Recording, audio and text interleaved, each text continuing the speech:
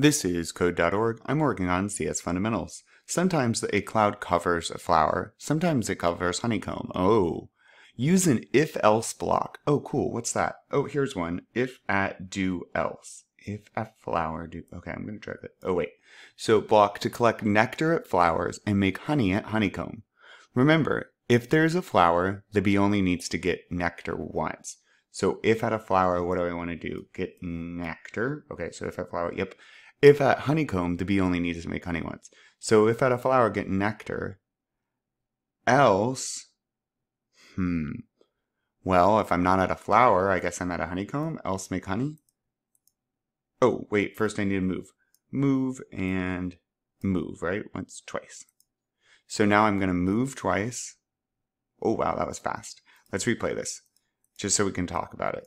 Move, right? Move. And now I'm asking the computer an if question. And remember, computers only respond true or false.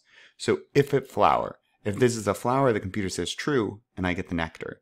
If this is not a flower, the computer will say false.